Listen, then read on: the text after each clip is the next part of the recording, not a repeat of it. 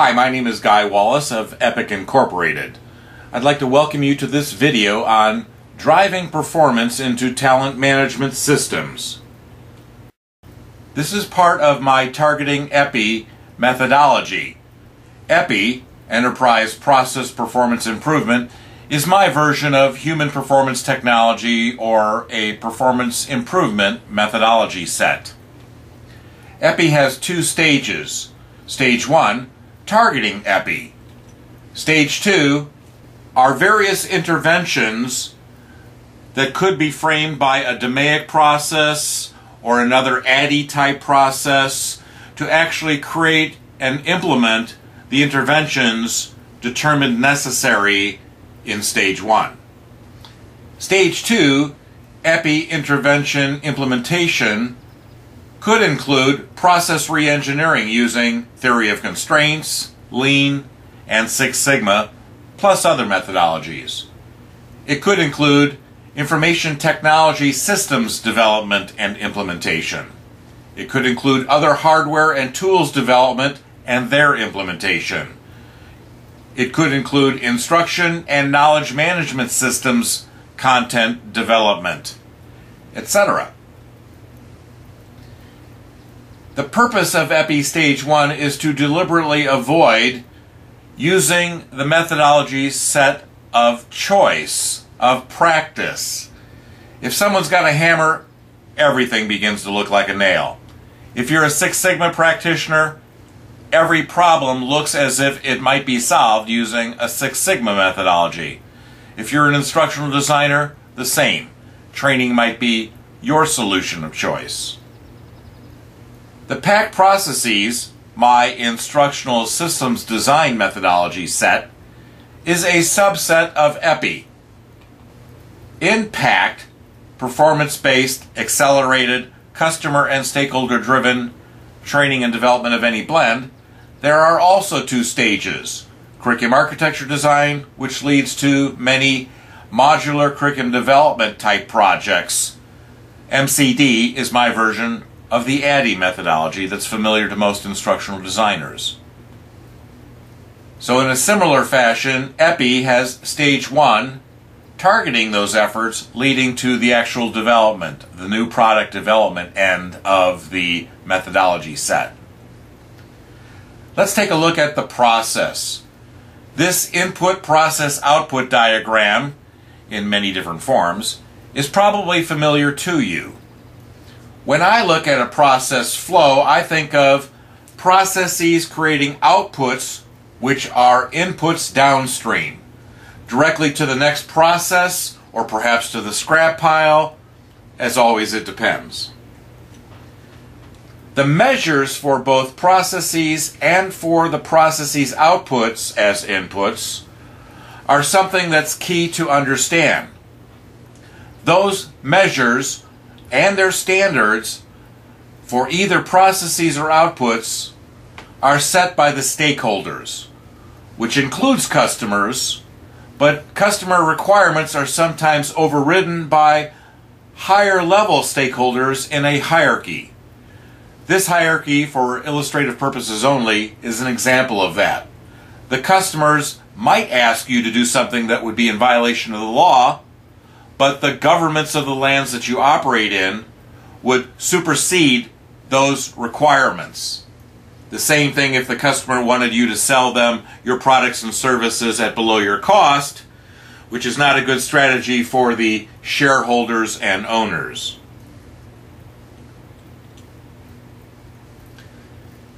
There are enablers that enable the process or processes to meet those stakeholder requirements. But the process itself can be mapped or modeled using various formats. This here presents two complementary views of process performance, a traditional swim lane process map and the performance model view. The performance model is a format that I've been using since 1979. What enables the processes, according to the Ishikawa diagram from the 1980s, would be the men, materials, methods, and machines. The Ishikawa diagram, also known as the cause and effect diagram or the fishbone diagram, has evolved over time with different language and a different number of enablers identified for any particular process that's being targeted. Years ago, I adapted the Ishikawa diagram with some of the work from Tom Gilbert, who wrote Human Competence in 1978. I look at enablers in two sets: the human asset requirements and their enablers, and the environmental asset requirements and their enablers. The requirements are driven by the needs of the process. When I look to human and environmental asset management systems, those systems in an enterprise or external to an enterprise that provision the assets that the process requires, I use this model to frame my analysis. Even though organizations won't look like this, they won't be configured like this, this is my diagnostic tool to determine who and where does organization and job redesign happen? Where does staffing and succession planning happen? Recruiting and selection, etc., etc. We are covering these, the human asset management systems, and the requirements imposed on them by the process performance requirements themselves and their enablers. We studied the process and their enablers, and we looked to the human asset management systems, again, named differently, configured differently, to determine whether or not we are provisioning these adequately to the needs of the process. These in this top tier of my blue boxes, the 13 blue boxes, constitute what I believe are the talent management systems. They bring us the talent, they develop the talent, they reward and recognize the talent, etc., necessary to the needs of the process. We are not covering in this video today the environmental asset management systems, although you should be able to well imagine how this would work to provide the non-human assets to the process. The big picture of EPI, Enterprise Process Performance Improvement, provides a one-page view of all of this and the needs of the process. First of all, this is a scalable view. Just like budgets can happen at a project level, rolling up to a department level, rolling up to a functional level, rolling up to an enterprise budget or set of financials, so too with the data regarding the enablers and regarding the processes themselves. This is one way to architect the processes and architect the enabler systems in place to make sure that they meet the needs of the processes which are in place to meet the needs of the stakeholders. We've already talked a little bit about the process, but the process must be designed to meet all of the stakeholder requirements in some balance if there's conflicts. And there's the two ways to map or model the processes. And then you can see the fishbone diagram hanging off to the right of that. But if we look at that more closely, we'll see that the human asset enablers include awareness, knowledge, and skills, physical attributes, psychological attributes, intellectual attributes, and values. All of these enablers are dictated by the needs of the process. The same too with environmental asset enablers. The process itself, or the processes themselves, dictate the needs for data and information, materials and supplies, tools and equipment, facilities and grounds, budget and headcount, and a culture and consequence system conducive to the needs of the processes. We'll now take a closer look at the human asset enablers and the systems, the talent management systems, that provision to the processes these enablers. Again, here's our 13 blue boxes being driven by the process performance and enabler analysis that dictates what are the requirements of the process by our configuration of enablers. And then what are these systems or organizations, internal or external, that provision the right assets to the process. At the top of the list is organization and job redesign systems. Are our talent management systems themselves configuring the jobs conducive to the needs of the process and any variability, predictable or not, regarding the processes? For example, do our organization and job designs accommodate seasonal fluctuations in process demand? Do they account for the enabling knowledge and skills or physical requirements of the performers in the process? Does everybody have to have a strong back, or can we configure all the strength requirements, those physical requirements, into one or two jobs versus every job in that organization? The answer is, well, as always, it depends. Do our staffing and succession planning systems bring in the people that we need and to grow them to our job set, our performance and role set that we have across our organization or organizations that the enterprise is composed of? Are we adequately, effectively, and efficiently growing our own talent? Do we understand the deltas of the different jobs in terms of the awareness, knowledge, and skills, the physical attributes, the psychological attributes, the intellectual attributes, and the values necessary to the processes that the jobs perform within? Recruiting and selection systems. Are we recruiting and selecting for those enablers that are critical, that are key from job to job? Do we have a handle on that?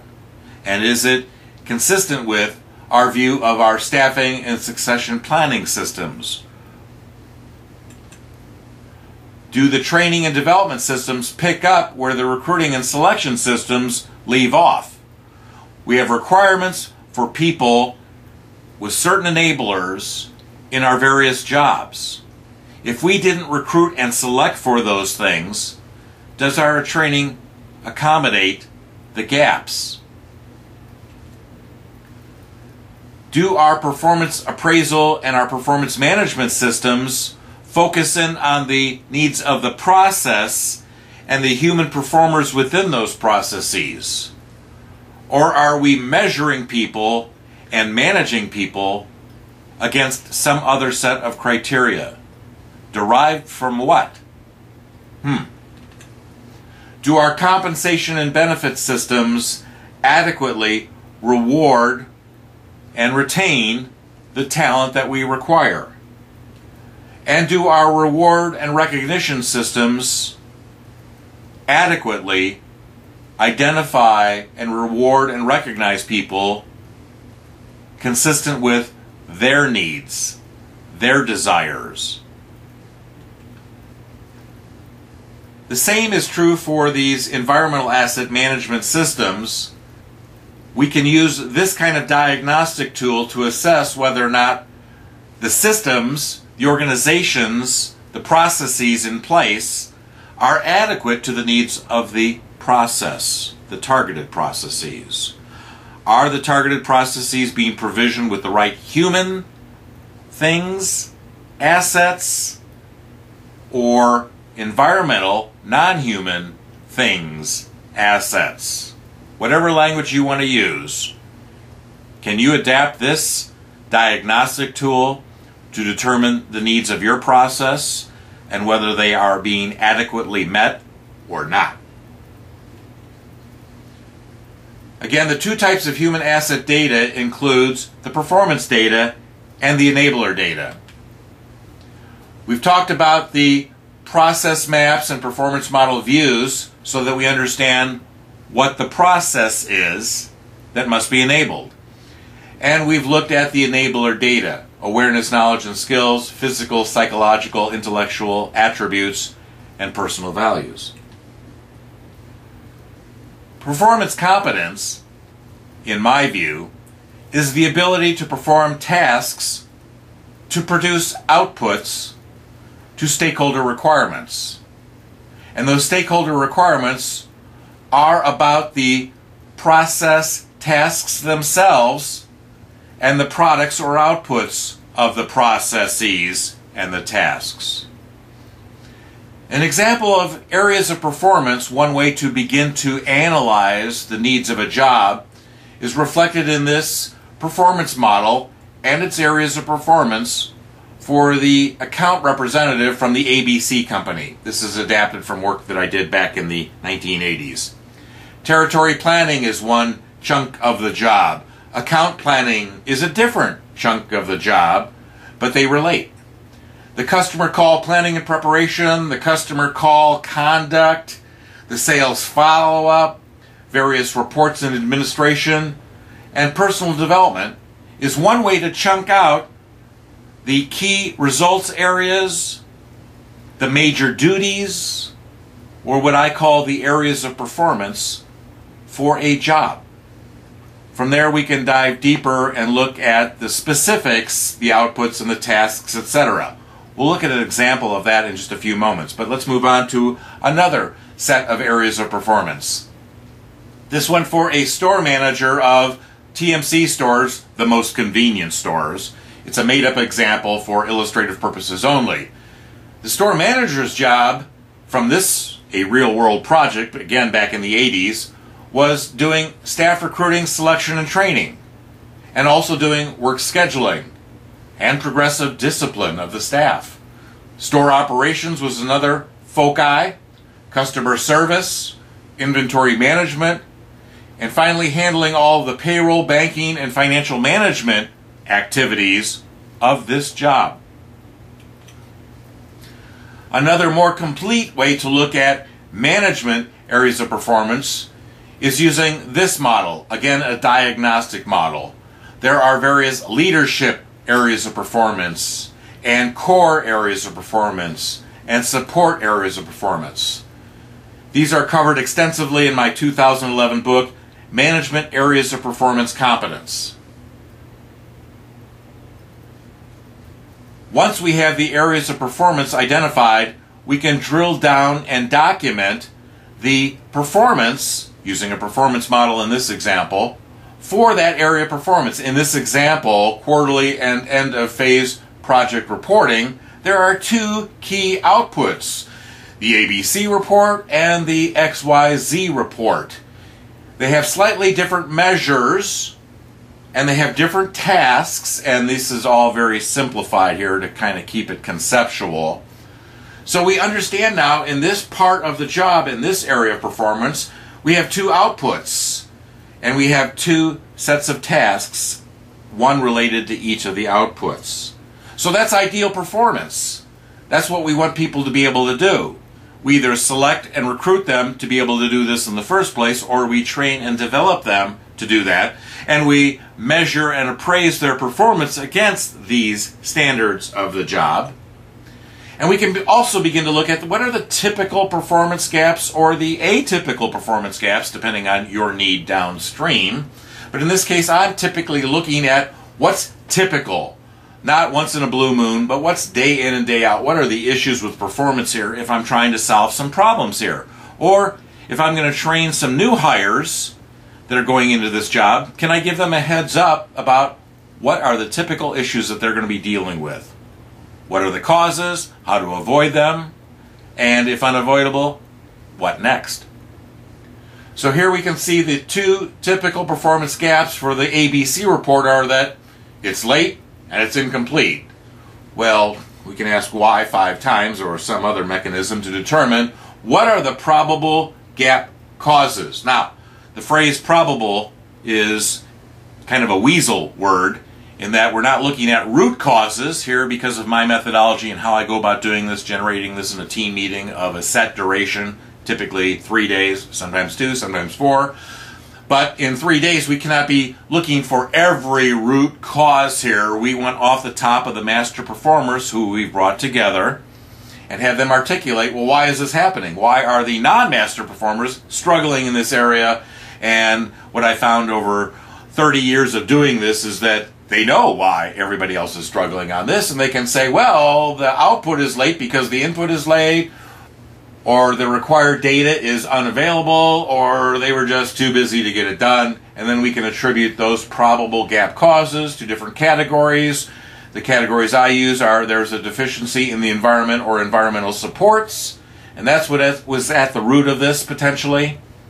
That it's a deficiency of the knowledge and skills of the performer that we're looking at, not their boss or somebody else. And it could be that there are other individual attributes and values that are in deficiency here, and that's part of the reason for the lack of ideal performance with those who are not master performers. Now, not every set of outputs and tasks has typical performance gaps and causes, etc. Sometimes it's a requirement of the job and everybody seems to be doing fine. It's nothing to really focus on. So you have to be careful about how you use that. You're not striving to find a performance gap and a cause for every output and task set.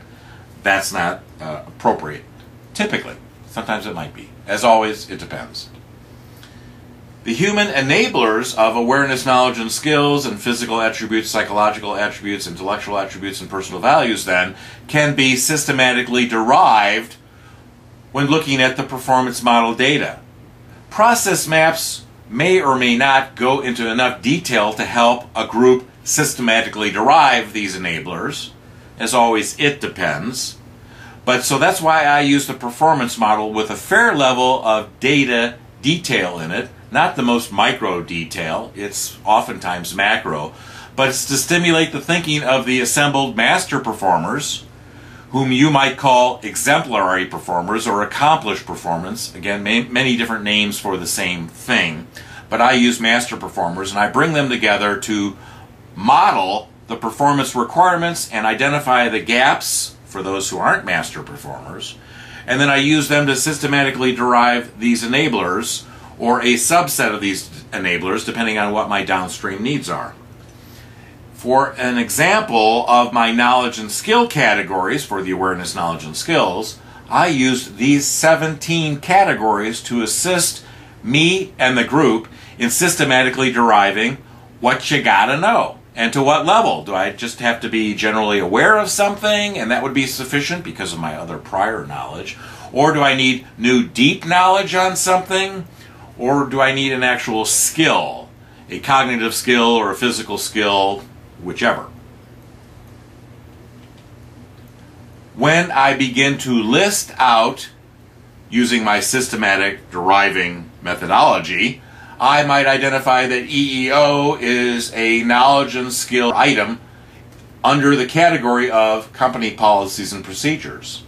And you can see by the X on the chart that I only need EEO in one part of my job, in the A part of my job, the staff recruiting, selection, and training part of my job. But I don't need to know about EEO in any other part of my job. Same thing with affirmative action. However, when we get the vacation and day off policy, I use that in 4 of the 7 chunks of my job. And we can begin to look at that performance model data and use that to systematically derive, using company policies and procedures, when the group begins to answer, what company policies and procedures do you need to be compliant in when you're doing part A of the job, when you're doing part B of the job, C, D, E, F, G. And that's why it looks a bit like a scatter diagram in those columns A through G with the X's in there. You should see that pattern.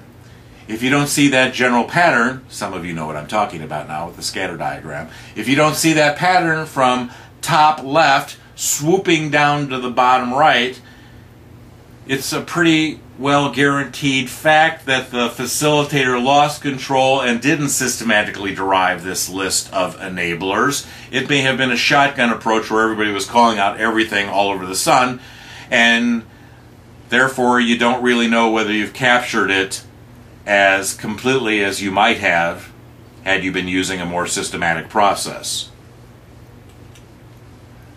And any process needs those human assets, the knowledge and skills, the various attributes and values, as well as the environmental assets to enable that process. In 2003, for the Norfolk Naval Shipyard, I did an analysis of production supervisors and zone managers. In that effort, there were 71 outputs and task clusters, a cluster of tasks around every output with the measures. There were 71 of those that were identified. The enablers, in terms of knowledge and skills, due to the nature of this project and what it needed, it didn't need the other attributes and values. But we looked at the knowledge and skills, and there were 169 discrete knowledge and skills that enabled the performance of those 71 different sets of tasks to produce those identified outputs to the standards of the stakeholders. Earlier, in a 2001 project for 35 different call center managers across 7 different regions at Verizon, there were 34 outputs identified, each with a cluster of tasks, so an output task cluster of data. And enabling those 34 outputs were 416 discrete knowledge and skill and attribute value items. That's the data regarding the enablers required by the processes. These are the systems, or a tool to be used for diagnostic purposes of the systems that might be in place, that provide the people and the non-people things to the process. So the talent management systems should involve how we organize the jobs and design the organization itself that's conducive to the processes it supports. The same with our staffing and succession planning systems, part of the talent management suite, if you will, these top 7 blue boxes. Recruiting and selection, training and development, or learning and development. Performance appraisal and management systems, compensation and benefit systems, and the reward and recognition systems. Whatever you call your talent management systems or suite of systems, they involve these kinds of things, these kinds of systems and processes that themselves help provision the right humans to the process, the right humans with the right stuff, the right enablers, the right awareness, knowledge, and skills, physical, psychological, and intellectual attributes, and the personal values required by the processes.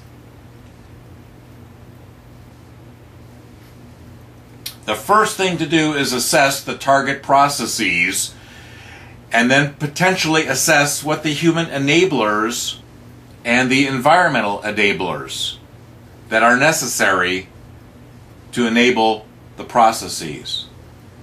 The second thing to do is then to look at the longer blue column of 13 different boxes, or the first 7 depending on your scope, to assess how well are they provisioning the right stuff to the needs of the process. Avoid nailing every problem or opportunity with your hammer of choice. The solution isn't always training and development, or information technology, or organization and job redesign, or process redesign. I have a 6-pack of books that were updates of books from 1999 and 2001 and earlier that address these things. In particular, the analysis of performance competence requirements helps one dig into understanding what are the processes themselves that people perform within, what are the enablers that the people need to bring, what are the non-people enablers for those processes. Another book in the six-pack is the Management Areas of Performance Competence. If one is looking at managerial performance, then this book helps focus in on that and helps you systematically derive what are the enablers that the processes required. And the final book, From Training to Performance Improvement Consulting, helps training and learning organizations segue to performance-based training, if they're not already there, and then on to performance improvement consulting. And performance improvement is what the client wants in the first place. Even if the name of your organization is training or learning, the client really wants performance.